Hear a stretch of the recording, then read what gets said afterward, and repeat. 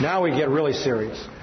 On page 95, Uzbekistan, with its much more ethnically homogeneous population of approximately 25 million and its leaders emphasizing the country's historic glories, has become increasingly assertive in affirming the region's new post-colonial status.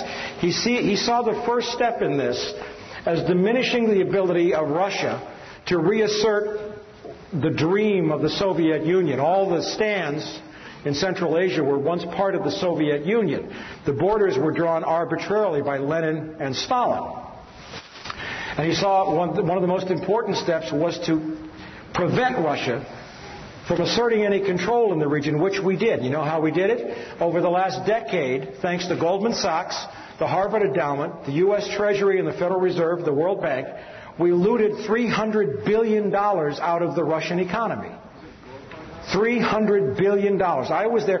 The Russian population was, 64 million at the fall of the Soviet Union. The population of Russia is today 145 million. In another 10 years, it will be 130 million.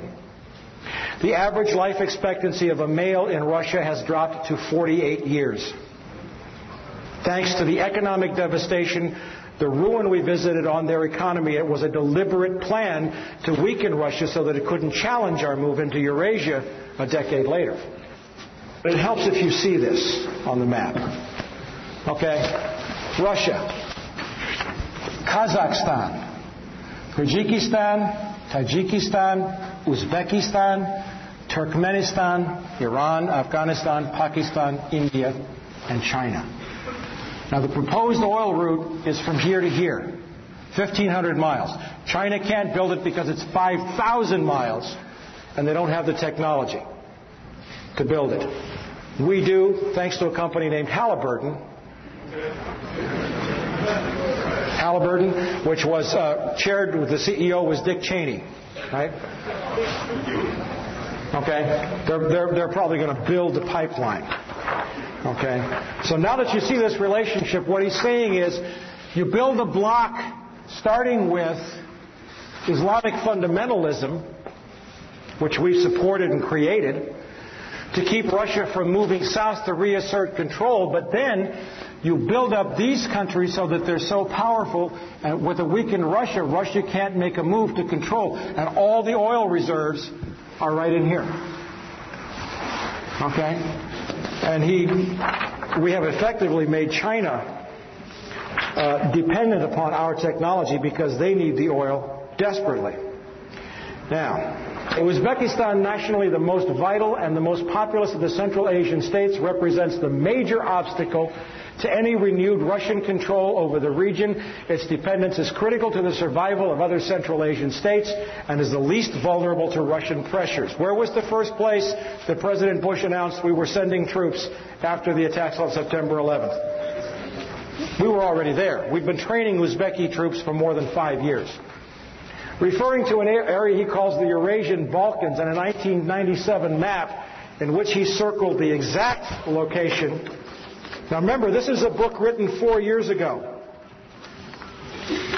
And I'm going to show you a map where Zbigniew Brzezingski said the next world conflict was going to take place. Afghanistan, Iran, Turkmenistan, Uzbekistan, Tajikistan, Kyrgyzstan, Kazakhstan.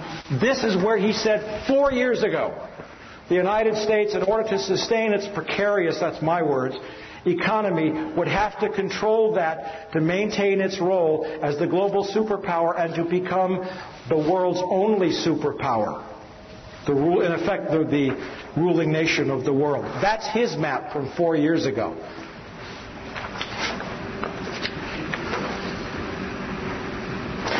Referring to an area he calls the Eurasian Balkans and a 97 map in which he circled the exact location of the current conflict, describing it as the central region of pending conflict for world dominance, Brzezinski writes, moreover, that the Central Asian republics, are of importance from the standpoint of security and historical ambitions to at least 3 of their most immediate and more powerful neighbors, namely Russia, Turkey, and Iran, with China also signaling an increasing geopolitical interest in the region. And he really lets his hair down.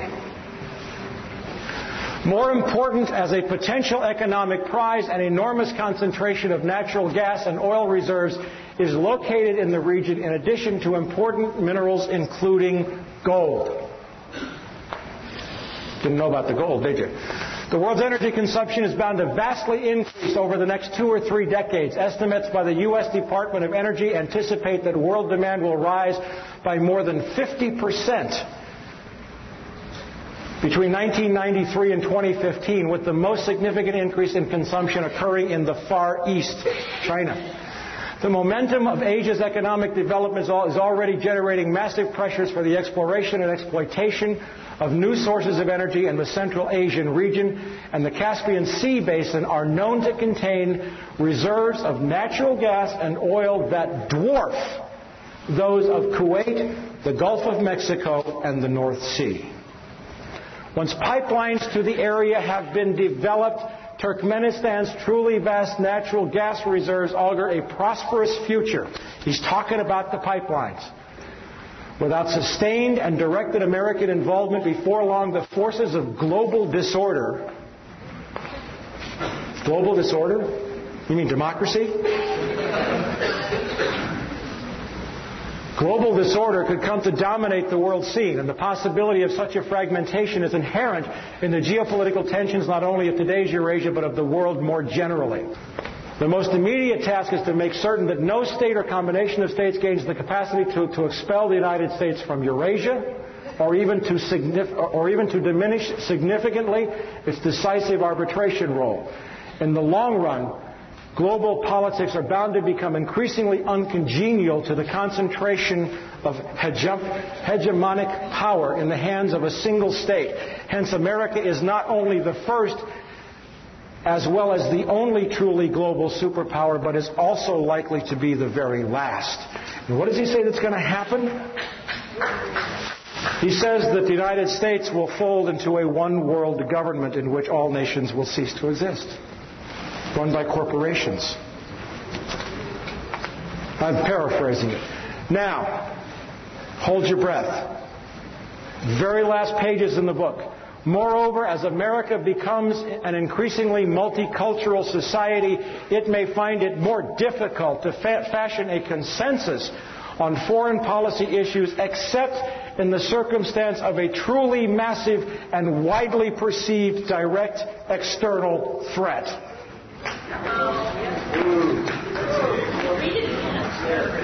Read it again, she said. Maybe I should read this with a German accent. Wait a minute. Moreover, as America becomes an increasingly multicultural society, it may find it more difficult to fashion a consensus on foreign policy issues, except in the circumstance of a truly massive and widely perceived direct external threat.